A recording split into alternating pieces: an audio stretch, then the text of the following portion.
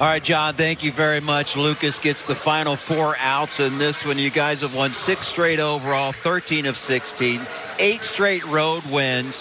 How good do those numbers sound, Lucas?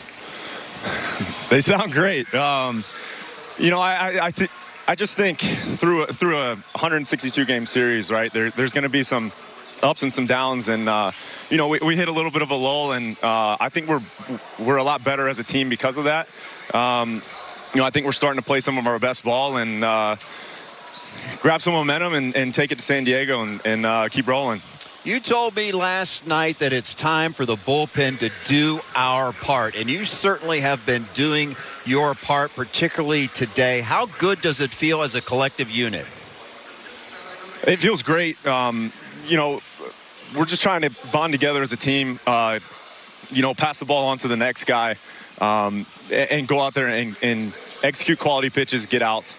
And, you know, it's something that we're really taking pride in, and, you know, coming together collectively, and, you know, winning cures all. Winning cures all. So, you know, we're in a good place right now, and, you know, just put your head down and keep rolling.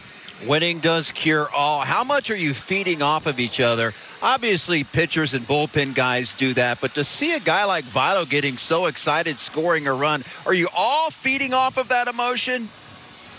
100%. 100%. You know, there's 26 of us, and it makes all 26, you know, come together, and that's what makes a team. You know, we have an unbelievable group of guys, great ball players, great teammates.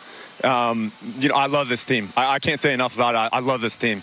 Well, we love watching right now. It is enjoyable. Enjoy the flight to San Diego. Big test there. Congratulations on the save. Absolutely. Thanks, Jim. All right, that is Lucas Sims. The Reds are rolling.